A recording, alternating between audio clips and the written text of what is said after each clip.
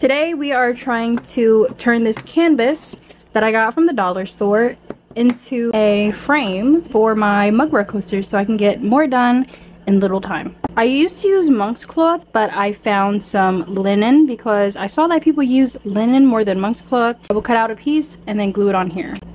Yes.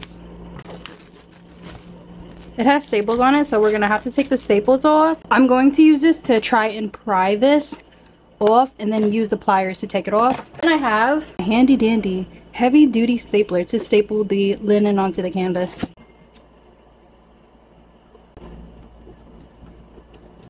Success!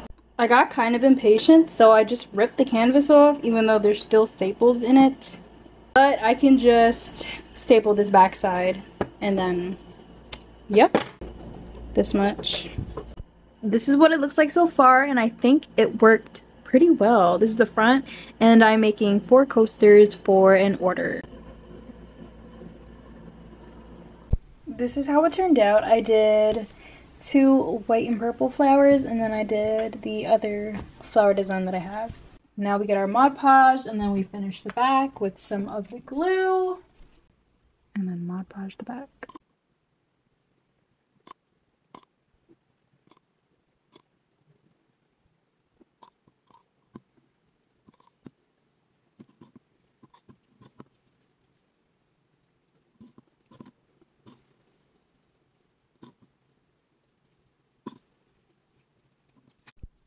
It is currently the next day. This is what it looks like. I'm really happy with the little flowers. The rest.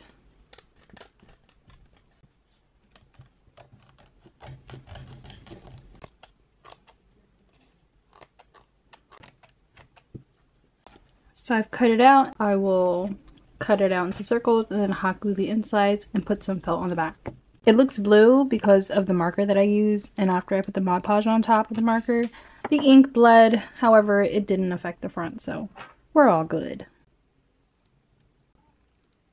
This part, I try my best not to burn myself, so I use my permanent vinyl weeding tool to press the edges in. Because I did burn myself a crap ton of times with hot glue, and it is not fun at all.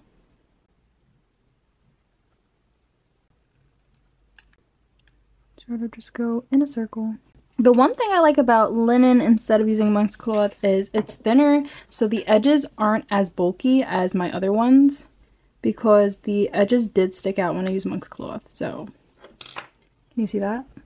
It's thinner on the sides, which I like. I just do that for all of the other coasters.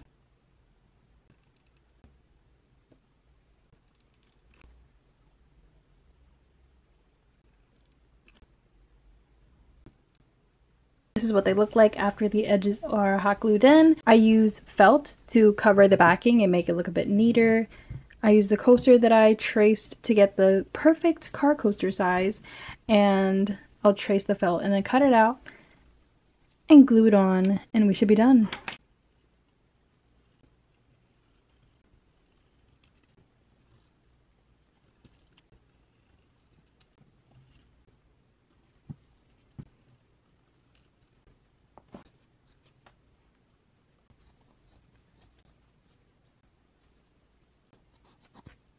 Ta-da! The hot glue makes the back nice and firm so it doesn't like bend too much. And then here's the other design. I'm super excited to send these out to their new owners.